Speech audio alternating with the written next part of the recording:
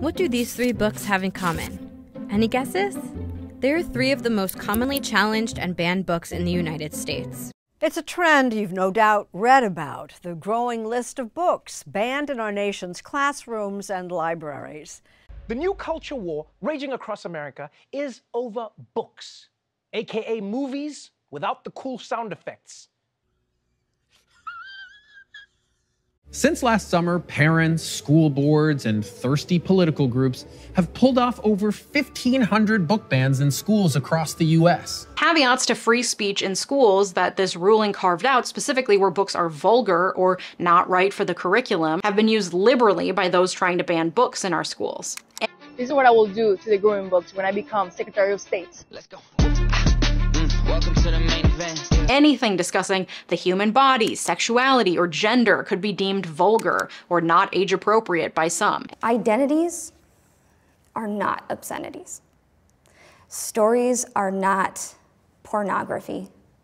Libraries have always decided which books are in and which books are not in. Like you can't have a Playboy in the school library.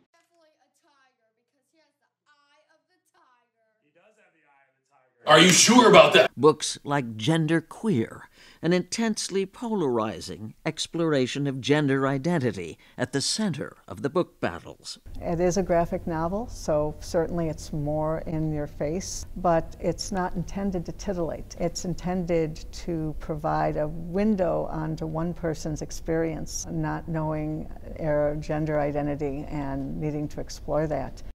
Talks about in 4th grade at a church youth group out in the bushes behind the parsonage. I touched Doug Goebel's and he touched mine. In fact, there were even some mouths involved. She was mad that this book references self-pleasure and oral sex. Like, what? That's the kind of person who will call you a snowflake for having even slightly liberal views. My boyfriend really wants to do a boy with his pants down. You can see visually here. What the fuck?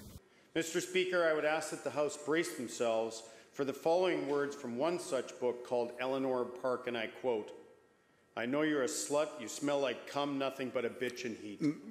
Member, end quote. Member, please do not use that kind of language. What the hell is even that? People like Senator Cruz is trying to distract from the real issue, or even to demonize materials in books that are actually good for children, helpful for children. Some people are arguing that these books are not obscene, that they have positive messaging about body image and how to recognize an abusive relationships. Book banners, a foot in the door for controlling the narrative and exercising power over schools and all the librarians, teachers, and students in them. That's you! That's you! That is you! That is you!